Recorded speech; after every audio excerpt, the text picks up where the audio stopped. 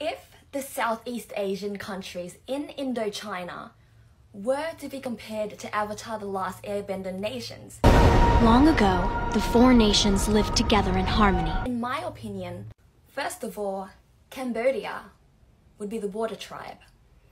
Water. Sympathetic, polite, traditional, proud and strong, stretching back to their history of the Angkor Wat. They are like the Romans of Southeast Asia, kind of like the water tribe.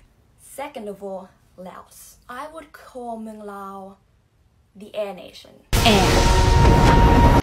Like the air nomads, Laotians are peaceful, friendly, down to earth, religious and spiritual. They wouldn't even hurt a fly.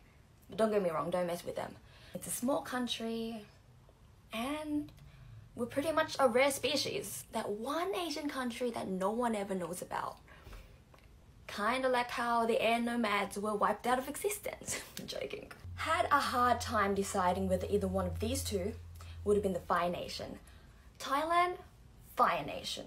Fire. Traditional, rich in culture, nationalistic and historically practiced imperialism. Much like the Fire Nation. Burma or Myanmar, Earth Nation. Earth. Another historically very strong competitor in the area. Then, everything changed when the Fire Nation attacked. Only the Avatar, master of all four elements, could stop them.